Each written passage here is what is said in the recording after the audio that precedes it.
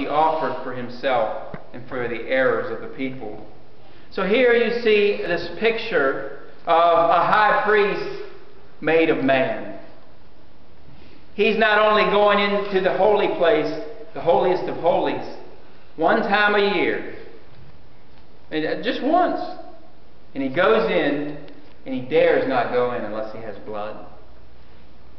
And when he goes in, he says that he offers for himself and for the errors of the people.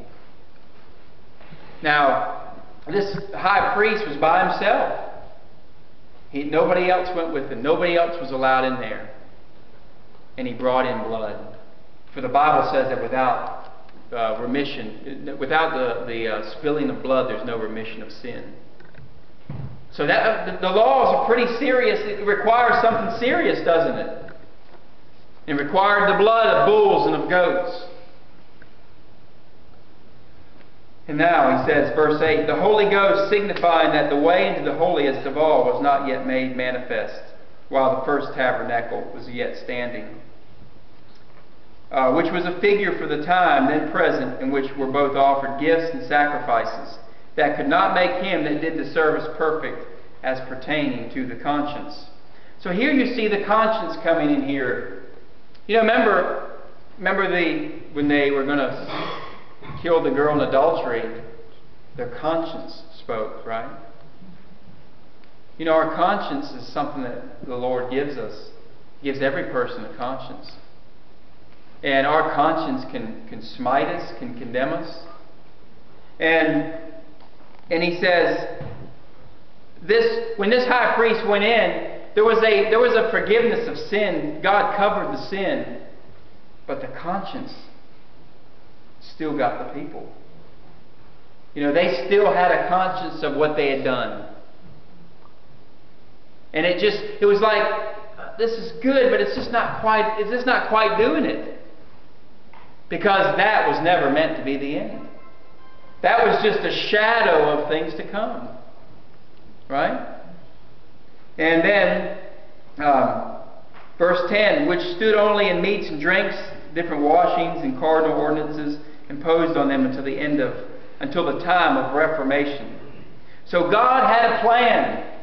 He was showing the people, He was showing them year after year, this is the way that sin is going to be dealt with. But here was the blood of bulls and goats. David says in Psalm 40, let's turn there for a moment.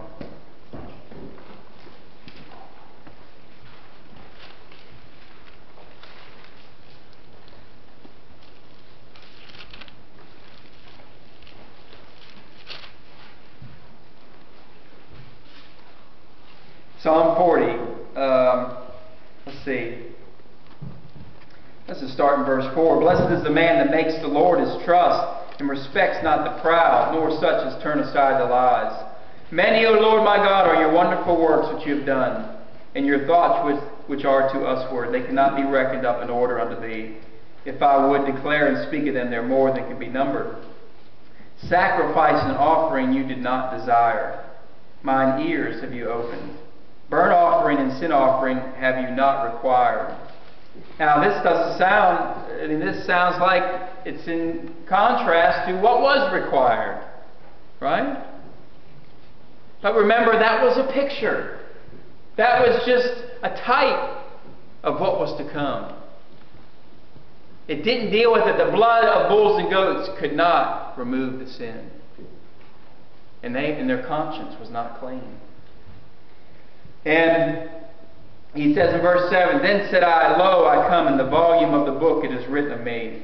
I delight to do your will, O God, yea, your law is within my heart. I have preached righteousness in the great congregation. I have not refrained my lips, O Lord, you know. So, and this is a prophecy. This is a prophecy about Jesus. He says, I come to do your will, O God. Your law is in my heart. And remember in Hebrews we just read, he says, I put my law in their hearts and their minds. Right? And so we can go back to Hebrews. So here, what we're seeing the Old Testament, the hopelessness of it. Us Gentiles were extremely hopeless. Right? We were without Christ, without hope in the world. And then verse 11. But Christ, being a high priest of good things to come by a greater, more perfect tabernacle, not made with hands, but as to say, not of this building, neither by the blood of goats and calves, but by his own blood he entered in once into the holy place, having obtained eternal redemption for us.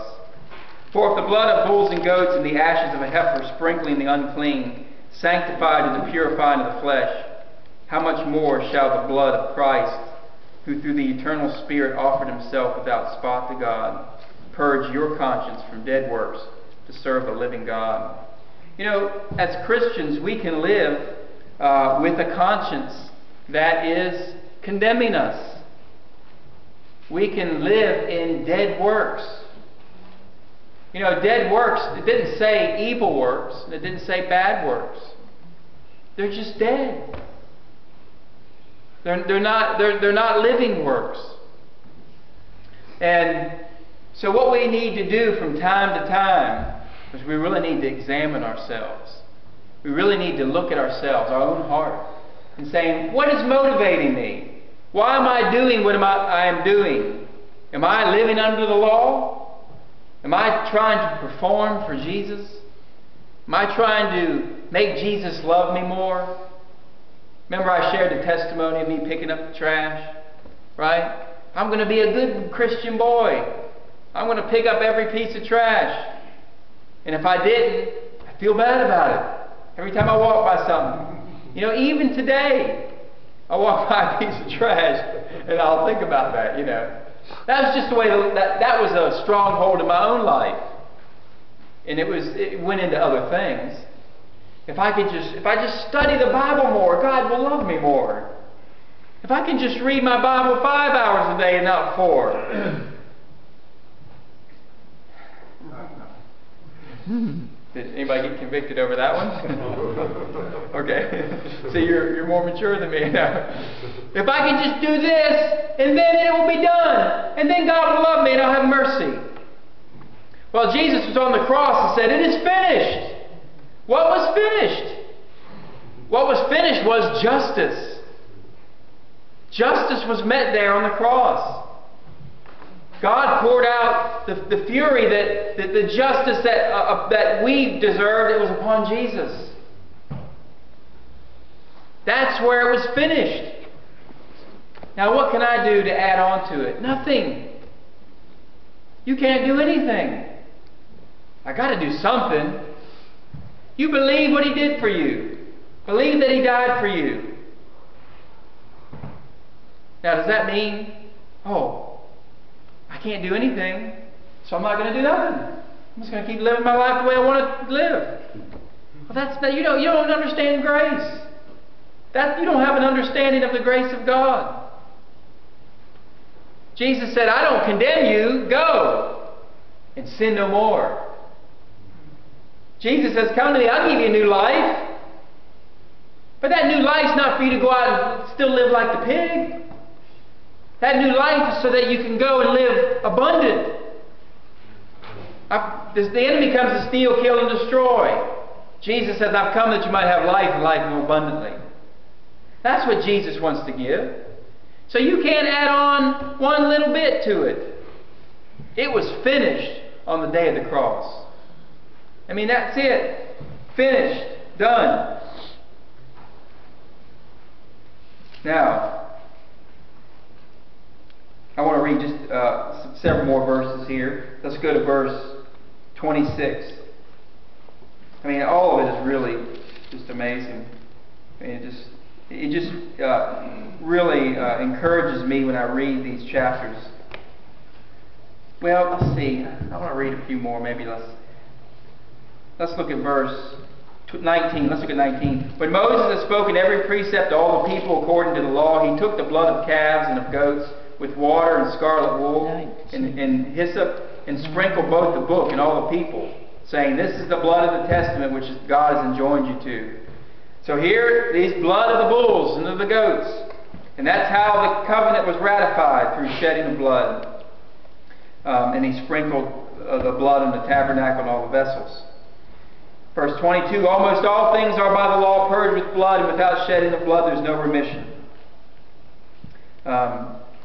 It was necessary, therefore, that the pattern of things in the heavens should be purified with these, but the heavenly things themselves with better sacrifices. Verse 24, for Christ entered not into the holy places made with hands, which are the figures of the true, but into heaven itself, now to appear in the presence of God for us. Nor yet that he should offer himself often, as the high priest entered into the holy place every year with the blood of others. For then must he have often suffered since the foundation of the world. But now once, in the end of the world, as he appeared to put away sin by the sacrifice of himself. Now notice that once. Once means how many times? One. Right? Verse 27, it's appointed unto man to die once, but after this the judgment. Verse 28, so Christ was once offered to bear the sins of many, and unto them that look for him shall he appear the second time without sin unto salvation. Now, just chapter 10, let's just keep reading a little bit of this. Verse 40 is quoted up there, but we're going to go to verse 9. Lo, I come to do thy will, O God. He takes away the first, that's the old covenant, that he may establish the second, the new covenant, by the which will we're sanctified through the offering of the body of Jesus Christ. How many times? Once for all. And every priest stands daily ministering and offering oftentimes the same sacrifice, which can never take away sin. It covered it. It could never take it away. So the people they had a conscience of sin all the time. If they did something wrong, they were supposed to bring an offering. They had so many sacrifices and offerings. Verse 12, but this man, Jesus Christ, after he had offered one sacrifice for sins forever, sat down on the right hand of God, from henceforth expecting till his enemies be made his footstool. For by one offering he has perfected forever them that are sanctified. So here you see the beauty of the sacrifice of the cross of Calvary. This is a message that Christians need to teach themselves over and over again and meditate upon. You know how many believers I see who constantly walk in condemnation? It's like a constant thing. It's always there in the back of their mind that they're just not quite good enough. Well, let me tell you, it's not that you're not quite good enough. You're nowhere near good enough. I mean, let's just get it out on the table. Listen to this. And can it be that I should gain an interest in the Savior's blood? Died he for me who caused his pain, for me whom him to death pursued. Amazing love, how can it be that thou, my God, should die for me? Right? That's a hymn we sing, isn't it? And, that I should gain an interest in the Savior's blood. Jesus shed his blood for you. One time. He went into heaven once.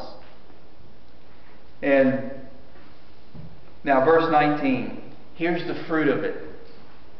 Remember before, you weren't allowed into the holy place. You weren't allowed into the holiest of holies. You didn't have any part or lot of the matter of the Lord. You were strangers and foreigners, enemies of the cross.